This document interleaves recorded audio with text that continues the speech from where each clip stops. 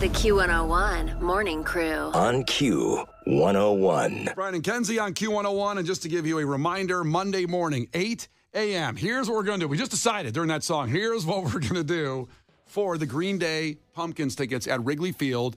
It is the Saviors Tour, and we have tickets before you can buy them next week. We announced this yesterday. We're going to do a good old-fashioned Brian and Kenzie song scramble. So I'm going to mess up a couple Green Sounds Day. like a little breakfast dish.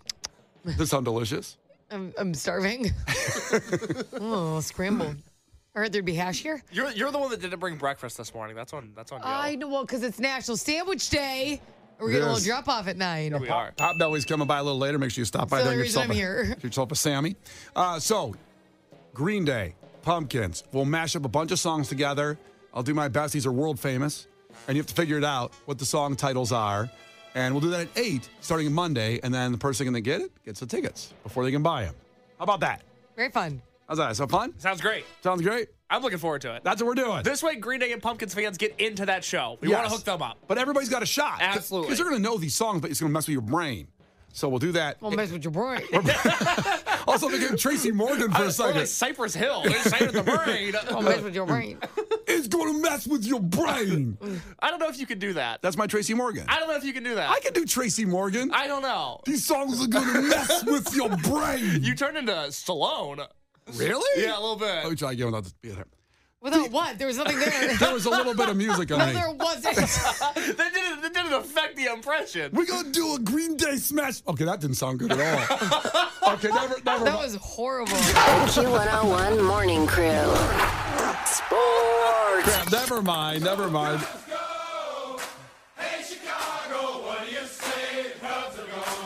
It's kind of weird yesterday during sports. I was also coughing up a lung, and it got really ugly. But we missed the anniversary, actually that day of the 7 years, World Series. But here's the thing. I'm giving myself a qualification. I was exiled from Chicago for a few years. Got pushed out of here, got fired.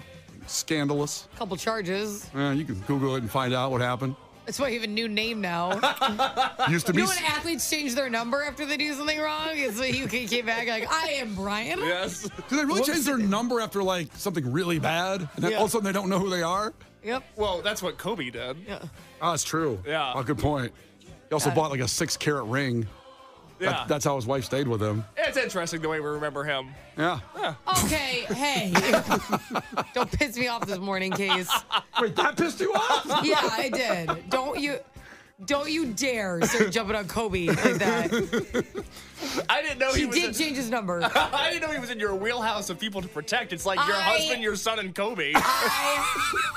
I really like Kobe, and I'm tired of your LeBron aesthetic all the time. Wow. It's annoying. That's one of the guys you protect is LeBron. It is. Have you ever heard of it? He thinks LeBron's like the best player of all time, and it's just like, Well, okay, yes. look at you. He's not. Michael Jordan. Bobby Knight, rest in peace, said that. Yesterday we talked about Bobby Knight. Well, I don't value Bobby Knight's opinion. I do. Thank you. That's your guy now. Kiss his ass. He's going to be buried up so you can. I think it's phenomenal. Kenzie never heard of Bobby Knight, who passed away this week. But then when I told her that he said, when they bury me upside down so all my haters can kiss my ass.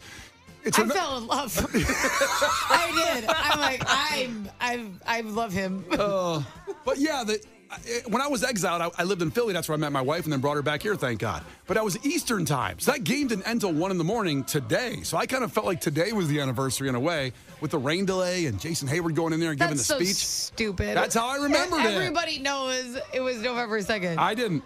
It's printed on shirts. I don't care. I didn't. I do have that shirt, though, from Obvious Shirts. It's a great shirt. Does it say 11-3 or does it say 11-1 or 2? Actually, it doesn't. It says the greatest day was a Wednesday in Cleveland. It doesn't say the actual date on the shirt. No, Loophole. they make the date shirt. It says 11-2. I don't have that one. 2016. I've seen her husband wear it. Yep, Yeah. wore it yesterday. All right. Yeah. I mean, to think back on that. We actually modeled our wedding favors after that shirt from Obvious Shirts. Is that right? So our wedding favors was a T-shirt from Obvious Shirts to everybody, and it was our wedding date. So it was 4/8/2023. Yeah. It was like the dashes. Very soft Obvious Shirts. Can you go back and remember the joy? Like, I was there alone in Philly. And, Of my wedding? No, Oh. of the Cubs winning the World Series. I was alone drinking vodka at my house at 1 in the morning because I didn't want anybody around that didn't care, and I was in Philadelphia and no one cared. So, but being here must have been so wild to be with people that you were bonded with. But I had just as good a time by myself with a bottle of vodka. I did, watching that game. I lived in Florida at that time, but again, my dad was from Chicago. We were huge Cubs fans. My apartment building clubhouse, we had one of those like TVs in it, was insane. Like probably busier than any bar was that night, like in Florida. It was filled, and I remember that last play and everyone losing their mind. People shook up champagne bottles, were like in the clubhouse. Oh boy! Of the apartment building. Were you wearing ski goggles to protect yourself? Insane. It was so fun. That is great. Where were you, Kay? So you're a White Sox fan. So did you? I mean, obviously you watched it because you're a baseball aficionado. But I'm actually super sentimental about this World Series because I was a senior in high school, so it was the last World Series that I got to watch with my dad as we were living at home. Oh, wow. And so it was a 7-game series that like I was aware of it in the moment that. I watched baseball my entire life with him growing up, but this was the last time that I was home watching every game with him. Wow. And it's a series that means a lot to me, even though I am a Sox fan, because it was just nice to have those moments with him. Average of 40 million people watched that game. The average viewership each night. It was insane and just, God, it happened. It happened. It's hard to believe it happened. I never thought it'd happen. Well, there you go. Almost disappointed it did. Well, I would have had those memories had Cleveland won, too. What a crappy thing to say. It really is. It really is a crappy thing to say. I don't care if you're a White Sox fan. Oh. I mean, I still partied when the White Sox won in 2005. I still went out and got drunk. Yeah, what was your celebration for that? You just got drunk? Was it just a Tuesday for you? Well, I waited for Why you do that anyways? You do that now, the White Sox lose. It's a great day when they lose. Speaking of the friendly confines, tomorrow, Northwestern Iowa football at Wrigley Field. I'm going to go out there and tailgate, but I'm not going to the game because I don't care about Northwestern because I don't like the spin cycle naked hazing they did. Is it called the spin cycle? It was called But you're shrekking. going to tailgate? I'm going to tailgate and have a good time, but I don't. With who? He's bringing his baby. Can we talk about this for a second? I don't want to say Who where are you you're going. tailgating with this weekend? Well, my baby, that's what Kay said. Just you and your baby? Well, I have a couple friends that are in town. They went to Iowa, so they're going to party, and I said, I'll meet up with you guys, so we'll walk the baby down there. Aren't they the Cornhuskers? I have a Cornhuskers. Right? Yeah. Well, they're the Hawkeyes, but the state's the Cornhuskers. The Cornhuskers. They're the Hawkeyes. Say Hawkeyes. Hawkeyes. She's not your baby. Why are you telling her to say words? Come on, you can do it. That's Say so Hawkeyes. weird. This is real today. I feel like a dolphin at SeaWorld. Every time I'm in here, like, Kenzie, do this. Do this.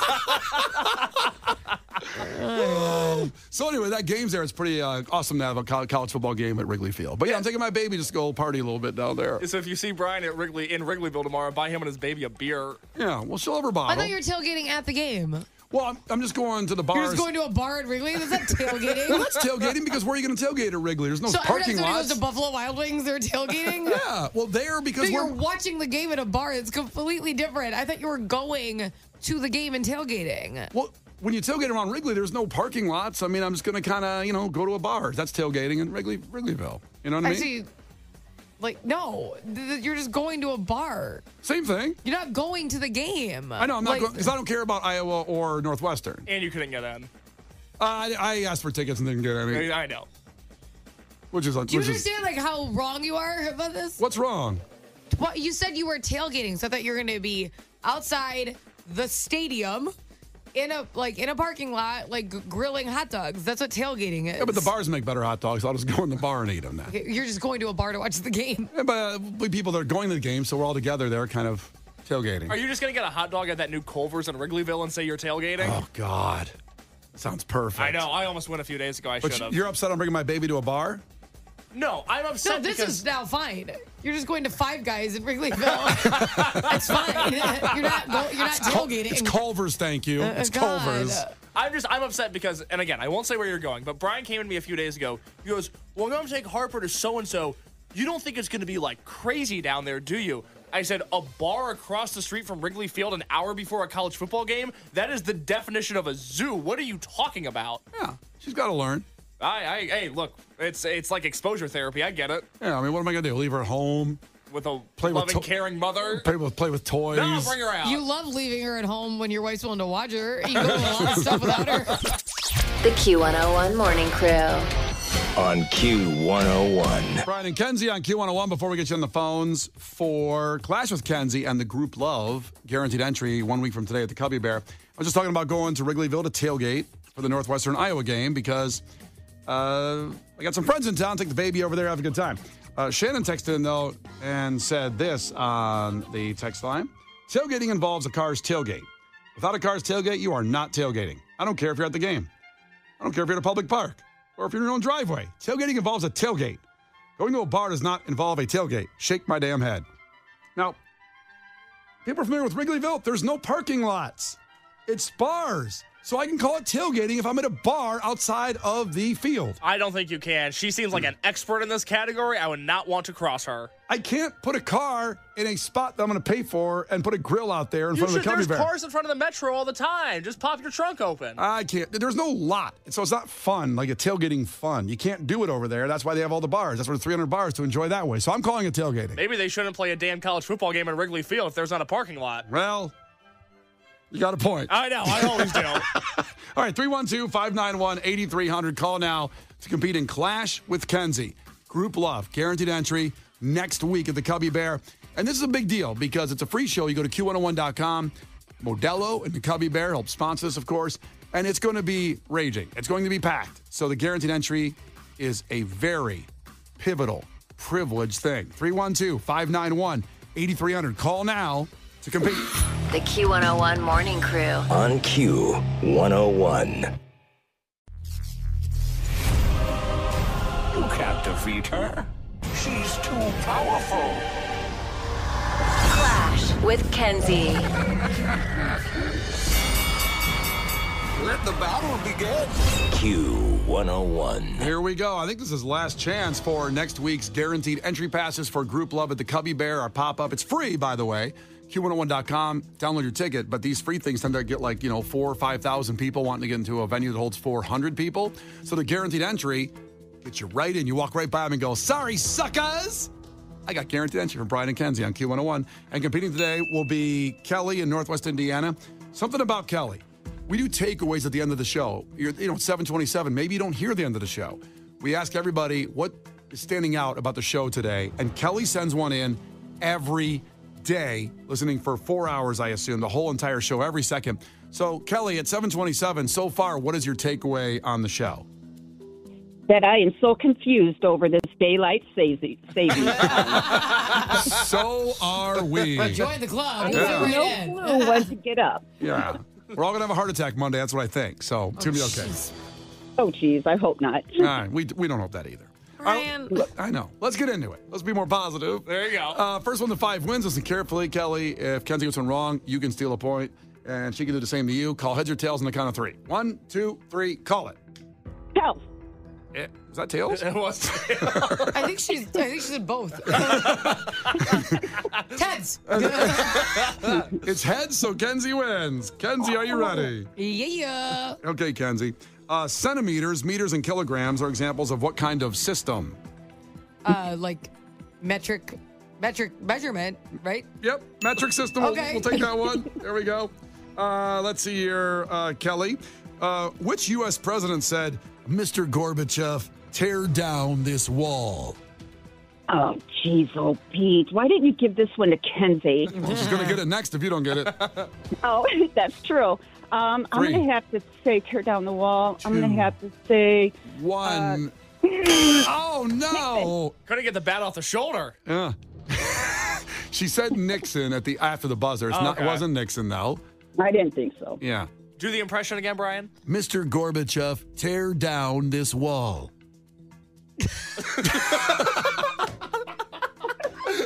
Sorry. I'm sorry I got that one in my pocket. I'm sorry, but because of the impression, it's obviously not Clinton or anything, so I'm going to say Reagan. It's Reagan. Good job. Good job on your... Kenzie just laughed in Brian's face in a way that I've never really seen before. I'm sorry. It's really... Because it was like Reagan and Quagmire, kind of.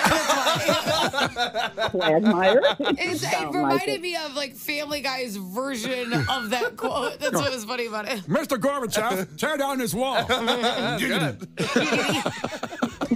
Oh, my my God. All right. Well, Yeah, okay. it's 2-0, and it's going to go back to Kenzie. Oh, boy. Kenzie. What? What constellation represents a hunter with a club and a shield? Orion. Orion. Wow, you know that one pretty quick. I love stars. Yeah. I'm pretty excited. It's the coolest one to look at, I think, in the sky. You spent a lot of time on that? I do. Oh, he's like that's like his thing. I wanted to be an astronaut. I had an astronomy club when I was 5 years Oh, old. you're way too big to be an astronaut. That's what happened. When I grew 7 inches between 7th and 8th grade, I go, well, I better do something else. Can't get in that capsule. Can't fit that shuttlecock. You look like he did the other day in that outfit that he had on that was way too small. Oh, the swashbuckler outfit? Yeah, the swashbuckler. Your little astronaut outfit up to your knees. He's the only astronaut to wear like capris. Can you imagine how much he complained about the food? Oh God. Oh, gee, you're not built for it. Can you imagine? You're up there and they hand you this little thing you gotta squish the food out, like a little pouch. I'm like, what is this garbage? You'd be annoying on the way to space. You'd be like elbowing Neil Armstrong going, are we there yet? Oh my God, this takes so long. Good All Lord. crunched over. Yeah. This would be terrible. Look like a henchman. It's 3-0. It's back to Kelly. Kelly, name one of the bands joining Green Day on next year's summer tour. Smashing Pumpkins. There you go. Kelly's on the board. Back to Kenzie. When will the next leap year be, Kenzie? Oh, it's in February, so 2024. Ah, crap, it is. Yeah. Oh, crap. Thanks for always rooting for me, Brian. Jesus. Dance Dolphin. All right, here we go. I don't appreciate it. Back to Kelly. Yes. Kelly, Back to Kelly. Cosmo and Wanda star as fairies in what Nickelodeon show? Oh, my God, my kids are like too old for this. Oh, boy. Oh, 3, gee. 2. Nickelodeon. I don't know. I know nothing about Nickelodeon. That's too bad. This is Kenzie for the win. Oh, boy. Kenzie for the win. They don't miss it. Wow. I'm sorry. This is kind of where I shine. Cartoons. I know. I'm sorry. It's the Odd Parents, Fairly Odd Parents. Kelly. Okay, but she's got kids to hook up. It's Friday. We're going to let her have that guaranteed entry. I think you went 5-0 this week and gave away the prize every I day. think she did every time. You're dominant. I just feel like it. All I right. think that's why everybody plays her in the morning. Yeah. You're very giving. Push over. So give it I anyway. didn't have to buy any of it, so that's why I love giving away stuff I didn't buy. Well, congratulations, Kelly. You're a winner anyway. Well, thank you guys so much. I love you guys. We love you too. All right. Oh. Such a love fest. The Q101 Morning Crew's Clash with Kenzie. On Q101. Well, remember, if you love free stuff, all next week, 8 a.m., Green Day, Smashing Pumpkins, Wrigley Field. We have the tickets, 8 a.m., Monday morning. Make sure you're here for it. Also coming up, Case the producer kind of has a real big problem with booking guests on the show for next week, Kenzie. What do you mean? It's all a personal thing. We'll talk about it next, and you guys got to decide to push him over the edge on it. The Q101 Morning Crew. On Q101.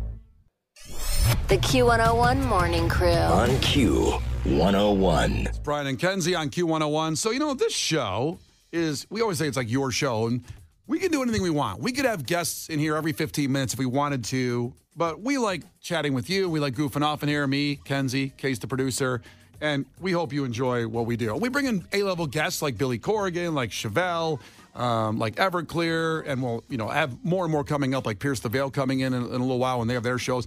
We bring in the people we want to bring in, but we don't bring in everybody because everybody wants to get on the show. Now, Case the producer told me the other day, I can bring in some AEW wrestlers if you want to get them in next week. But the thing is, I hate the show now, so I don't want to bring them in. Now, that's a him thing, Kenzie. That's on him because he decides at that point if he wants. He's asking us if we want him, we can have him. But he's like, I hate the show now, and he was very. I was like, well, I don't want you coming in and going to get him downstairs and bring him up, and they're all angry. And by the time they get here, because you've talked to them about you hate the show now. So, Case, explain your stake here. Well, we were offered to have AEW wrestlers on the show next week, and it's not something that necessarily you or Kenzie are crazy about, but I am a really big wrestling fan, and for the last 4 years, it's been great to be like, oh, I like this thing called AEW. It's a very mainstream, normal thing to like. It's on TBS, and it's really, really good. It represents all the things that I like about wrestling.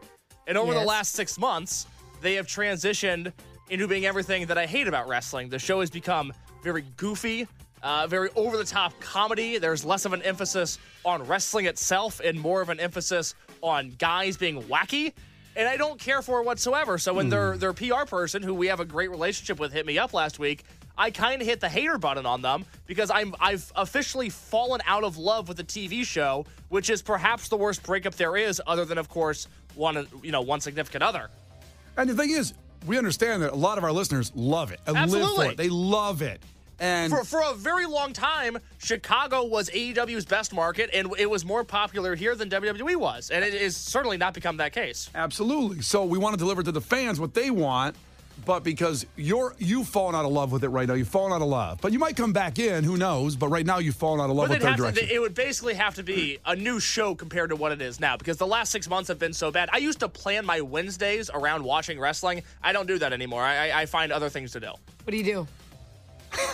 That's a good question. I watch other TV shows. What do you watch? What do you watch? Well, I've got NBA League Pass this year, so I'm watching a lot of Oklahoma City Thunder, a lot of Utah Jazz, a lot of Cleveland Cavaliers. I'm bouncing all around the league, baby. Good Lord. Oh, boy. And then I'm watching the show Charmed. Do you know that show, Brian? I don't. I mean, I know the old show Charmed. Yeah, Is that what it is? watching the old show. Have you seen it before? It's old. Yeah. Yeah, I'm watching that now. That's a good show. Well, remember, he binged Deadliest Catch just like a month or two ago. Yeah, good show. Another gem in the collection, if I don't mind me saying. And don't get me wrong, it's an amazing show. I get it if people go back and you watch something you missed, but a little late. I thought you watched Deadly Catch in real time like I did. Well, I did, and then I rewatched the first 2 seasons, and then I got through 2, and I said, well, they're still catching crab. You rewatched Deadliest Catch?